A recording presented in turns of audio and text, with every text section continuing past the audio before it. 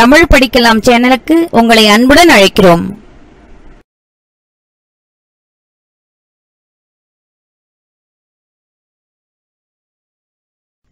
தமிழுக்கு தமிழ் வணக்கம். இந்த வீடியோல 10ஆம் வகுப்பு மாணவர்களுக்கான இலக்கண பகுதியில இயல் 2இல் இருக்கக்கூடிய தொகைநிலை தொடரை நாம் இன்று காண இருக்கின்றோம். தொடர் என்றால் என்ன? சொற்கள் பல தொடர்ந்து நின்று பொருளை தருவது தொடர் எனப்படும் அல்லது சொற்றொடர் எனப்படும். தொடர் என்றால் என்ன? சொற்கள் பல தொடர்ந்து நின்று பொருளை தருவது தொடர் அல்லது சொற்றொடர் என்று நாம் சொல்கின்றோம். எடுத்துக்காட்டு, பால் பருகினான் என்பது ஒரு தொடர். அதே மாதிரி ராமன் பாடம் படித்தான் என்பது ஒரு தொடர். பால் என்பது ஒரு சொல், பருகினான் என்பது ஒரு சொல். அதே மாதிரி ராமன் என்பது ஒரு சொல், பாடம் என்பது ஒரு சொல், படித்தான் என்பது ஒரு சொல். சொற்கள் பல தொடர்ந்து நின்று பொருளை தருகின்றதல்லவா? அதனாலதான் இவற்றை தொடர் அல்லது சொற்றொடர் அப்படின்னு சொல்லி நாம சொல்றோம். இந்த தொடர் எத்தனை வகைப்படும் அப்படின்னு பார்த்தா 2 வகைப்படும். ஒன்று தொகைநிலை தொடர், இன்னொன்று தொகாநிலை தொடர். தொடர் எத்தனை? 2. ஒன்று தொகைநிலை, மற்றொன்று தொகாநிலை. தொகைநிலை தொடர்னா என்ன?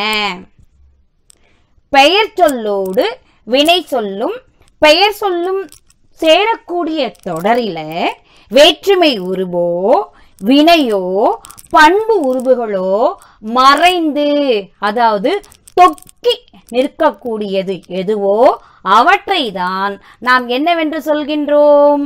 தொகைநிலை தொடர் என்று சொல்கின்றோம். இப்ப தொகைநிலை தொடர்னா எதுன்னு தெரியுதா? பாருங்க, பெயர் சொல்லோடு வினை சொல்லும் பெயர் சொல்லும் சேரக்கூடிய தொடருக்கு இடையில என்னென்ன இருக்கும்? எது மறைந்து வரும்? வேற்றுமை உருவுகளோ வினையோ பண்பு உருவுகளோ மறைந்து, அதாவது தொக்கி என்றால் இந்த இடத்துல மறைந்து வரக்கூடியவை எவையோ அவைதான் என்ன? தொகைநிலை தொடர் என்று சொல்கின்றோம். இப்ப உதாரணம் சொன்னா உங்களுக்கு புரிஞ்சு போயிடும். பாடம் படித்தான், உணவு உண்டான்.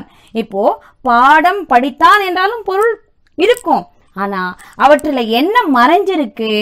அதே மாதிரி உணவு உண்டான் அப்படின்னாலும் பொருள் இருக்கு, ஆனா அவற்றில் எது மறைந்திருக்கிறது, எது தொக்கி நிற்கிறது அப்படின்னு பார்த்தீங்கன்னா, பாடத்தை படித்தான், உணவை உண்டான் அப்படிங்கிற வேற்றுமை உருவு அவற்றில் மறைந்து வந்திருப்பதன் காரணத்தினால் அதற்கு பெயர் என்ன? தொகைநிலை தொடர் என்று நாம் சொல்கின்றோம். தொகைநிலை தொடர் எத்தனை வகைப்படும்? 6 வகைப்படும். அவை என்னென்ன? வேற்றுமை தொகை, வினை தொகை, பண்பு தொகை, உவமை தொகை, உம்மை தொகை, அன்மொழி தொகை. இந்த 6 தொகையில ஃபர்ஸ்ட் ஒன் என்ன? வேற்றுமை. வேற்றுமைனா என்ன? பெயர் சொல்லின் பொருளை வேறுபடுத்தி காட்டுவது வேற்றுமை என்று நாம் சொல்கின்றோம். அந்த வேற்றுமை தொகைக்கு உதாரணம் சொல்றேன் பாருங்க. கண்ணனை ராமன் பார்த்தான் அப்படிங்கிற இந்த தொடர்ல என்ன இருக்கு? கண்ணனை அப்படிங்கும் போது என்ன வேற்றுமை உருபு இங்க இருக்கு? ஐ இருக்கா? ஐ என்னும் உருபு யார் யாரை பார்த்தான் அப்படிங்கிற பெயரை வேறுபடுத்தி காமிக்கிறதுனால இவற்றை என்ன சொல்கிறோம்? வேற்றுமை தொகை என்று சொல்கின்றோம். வேற்றுமை எத்தனை வகைப்படும் அப்படின்னு பார்த்தீங்கன்னா, வேற்றுமை 8 வகைப்படும். அவை என்னென்ன? முதல் வேற்றுமை, 2ஆம் வேற்றுமை, 3ஆம் வேற்றுமை, 4ஆம் வேற்றுமை, 5ஆம் வேற்றுமை, 6ஆம் வேற்றுமை, 7ஆம் வேற்றுமை, 8ஆம் வேற்றுமை. பெயரின் பொருளை வேறுபடுத்தி காட்டுவது வேற்றுமை. வேற்றுமை உருவு அப்படின்னா என்ன? பெயரின் பொருளை வேறுபடுத்தி காட்டும் உருவு எதுவோ அது வேற்றுமை உருவு எனப்படும்.